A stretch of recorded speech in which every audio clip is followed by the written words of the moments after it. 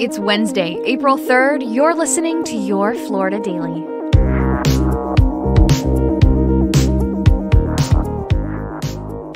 I'm Katrina Scales.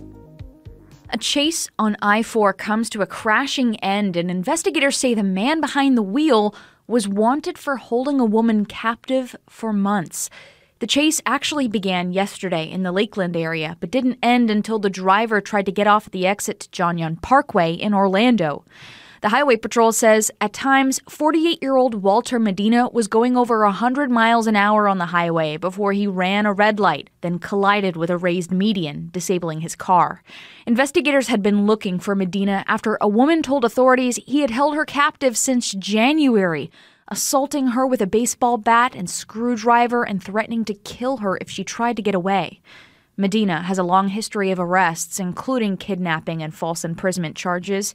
He's now being held without bond at the Orange County Jail. Brevard County could soon become the latest school district in Florida to add weapon detection systems to schools. The school board got a presentation yesterday from a company called OpenGate. Several other districts, including Orange County, already use their system, which the company says can detect weapons and other banned items. Each device costs $17,000. The superintendent says the conversation will continue about whether or not to move forward with the proposal. And we now know when United Launch Alliance will attempt to send its Delta IV Heavy rocket on its final mission. NASA says they will try again on Tuesday, April 9th.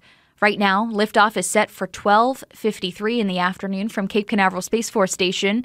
ULA attempted the launch last week, but a technical problem forced them to scrub at the last minute. When the rocket does lift off, it'll be the 16th and final launch of the Delta IV Heavy. You can find these top stories along with breaking news, weather, and traffic all day on clickorlando.com. And now, a completely random Florida fact.